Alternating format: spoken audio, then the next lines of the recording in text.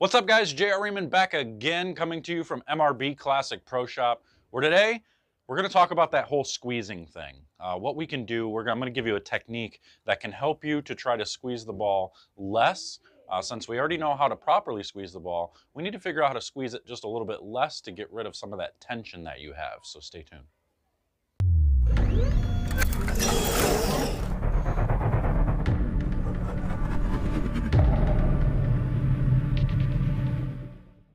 All right, so one of the biggest habits that most people have is they squeeze the ball really hard.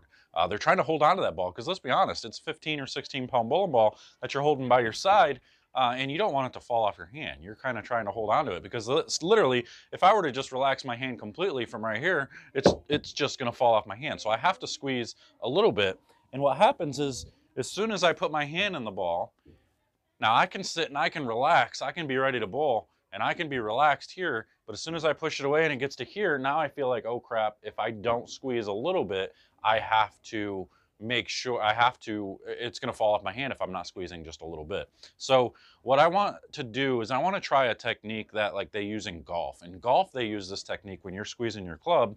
They say, well, you don't wanna strangle the neck of the club. You know, it's like you're gonna be holding a bird in your hands, you know? So they want you to squeeze really hard and then just relax your hands and then swing the club.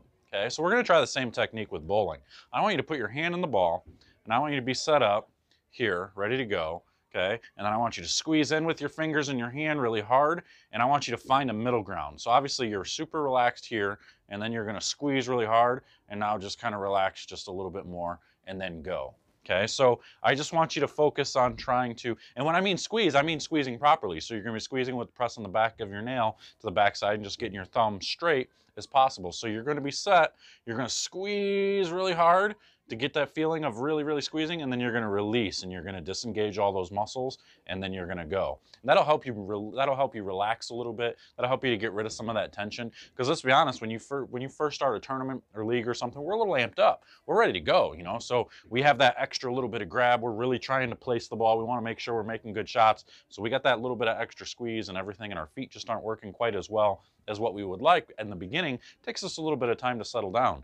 I know for me, I'm the exact same way. I know I just bowled the Players Championship a couple days ago, and man, that very first game that I was out there bowling, you know, I'm amped up, and you know, I'm squeezing the ball, and I'm, you know, trying to really make sure I throw it exactly where I want to throw it because I want to keep everything in play, you know, and it hurts you more than it helps you. So you got to make sure that you are doing the proper things when it comes to getting your body, your mind, and everything in good position and being right for that time that you're getting ready to bowl.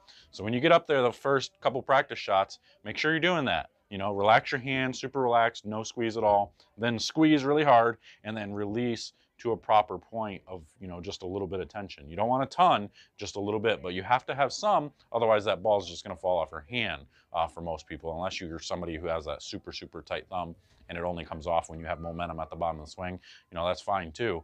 But when you hold that ball down to the bottom, you gotta make sure you have that squeezing just at the right tension, not too much. So I hope this helps. Give it a try sometime. You know, there's all kinds of different techniques on trying to squeeze the ball less, but go back and watch that video I showed you on how to properly squeeze, and then just try to use this one to maybe even improve that squeezing technique just a little bit more, or get rid of a little bit of tension. Because even when you squeeze properly, you can squeeze too much still, and it can still stay on your hand too long. So we got to find that middle ground. We got to find that in between that's going to allow us to get rid of the ball or get it off our thumb quicker and have our fingers just roll through it. So I hope this helps. Let me know in the comments below what works for you. Maybe somebody can come across it and they'll say, hey, I'm going to try whatever this person just said. You never know. So comment below, like, and share. And until next time, I'm out of here. We'll see you guys later. Take care.